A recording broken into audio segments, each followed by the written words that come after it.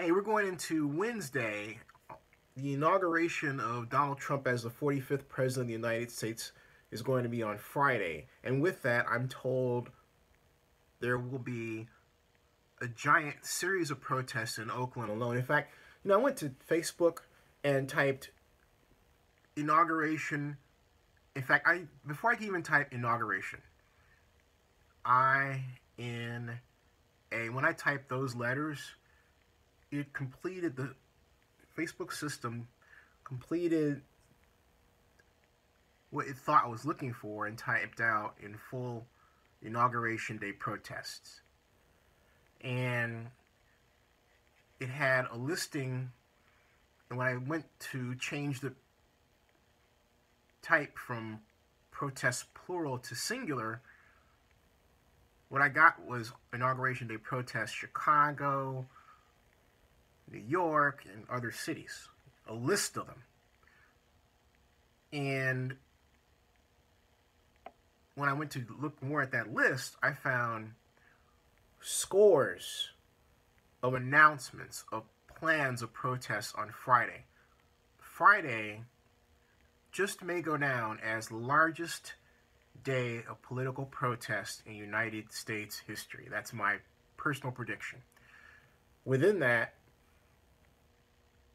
there are expected to be 30,000 people protesting in Oakland alone. That's right. 30,000. And where did I get that from? I was at the office of the Oakland Post today, and one of the reporters was recounting information that was passed to him by law enforcement that the expected number of protesters in Oakland,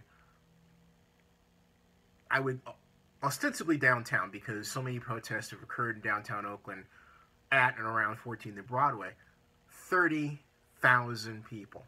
That is a gargantuan number. Now, to give you an idea how big that number is, there are an estimated 32,000 people who live in Adams Point alone. Adams Point is Oakland's central district next to Lake Merritt. It's bordered by Grand Avenue, Oakland Avenue.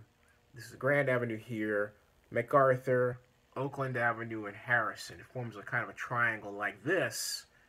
And then you have the Lakeside Park here, and then Lake Merritt over here, okay? And then the I-580 freeway. So that is basically like taking the entire population of Adams Point and quite literally dumping them on downtown Oakland and watching them protest. That's what we're talking about. So Friday is a day that you're either going to want to, if you're going to protest, you're going to be on the street of Oakland. As to whether or not it's going to be safe, that's another story.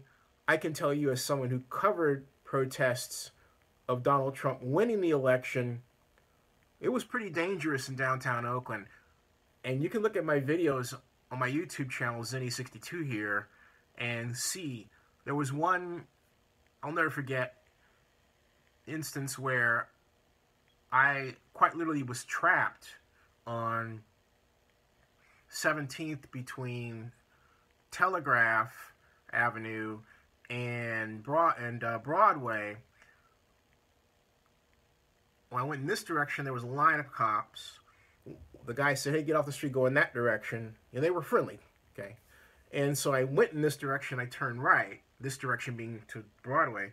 Then I turned right, and there was a Oakland police van with one of those loudspeakers on it, moving in this direction, people running away from it.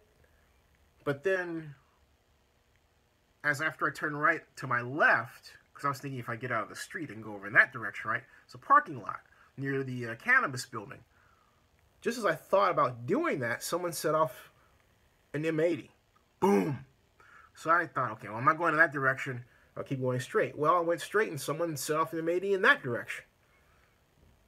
And you could see people running from here, past me in this direction, more people coming in this direction, people coming from in front of me, but then realizing going behind me wasn't the place to go, so they turned around and went in the opposite direction. It was crazy.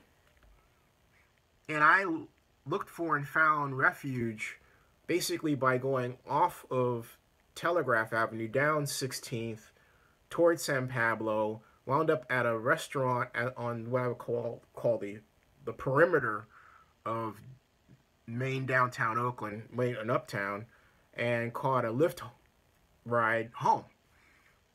That was crazy. So if